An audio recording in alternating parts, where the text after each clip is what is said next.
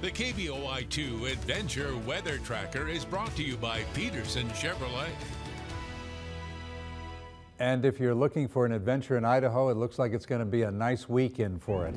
Meteorologist Nate Larson is out enjoying the weather. He's at an event that you don't want to miss at Esther Simplot Park. Nate? That's right, Brent. Yeah, we're hanging out on the beach this afternoon. It's a little cool for, I think, my liking, but a lot of the kids are out here having a good time. Cold doesn't bother them at all.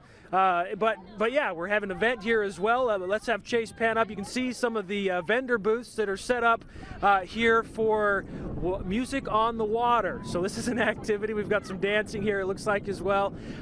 Music on the water, we're having an event going on to help Make-A-Wish Idaho.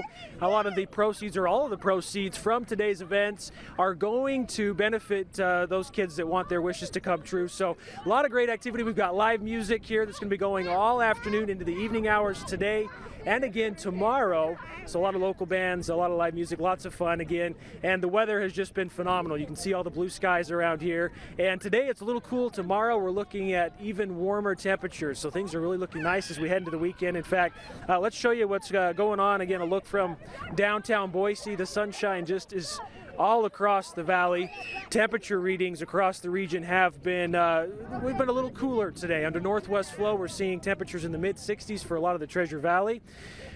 We are going to see, though, a warming trend heading into the weekend. In fact, looking at what we can expect for your weather headlines, sunny and cool weather this evening. It's going to kind of stay, again, cooler than average.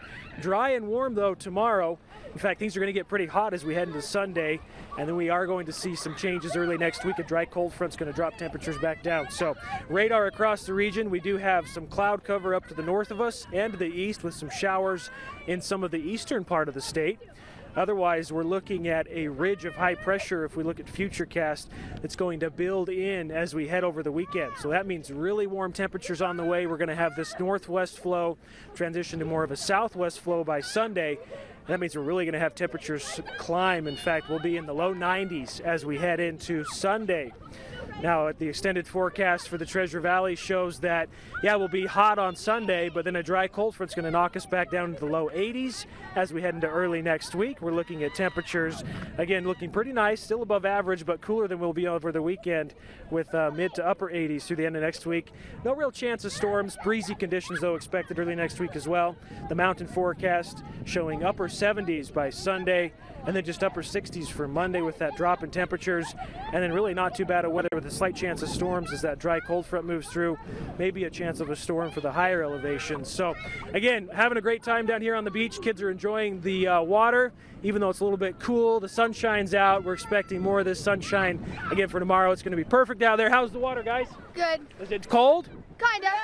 Kinda cold. Doesn't stop you, though, huh? It is amazing, though. It's amazing. It's really refreshing. Yeah, refreshing. Okay, that's a good way to put it, right? Takes your breath away. Yes. It's kind of cold. Literally. Literally cold. Yeah. It'll be better. It'll be better tomorrow. Come down tomorrow. Temperatures will be in the 80s. Brett, Natalie, back to you. Oh yeah. The exuberance of youth. Nate, thank you.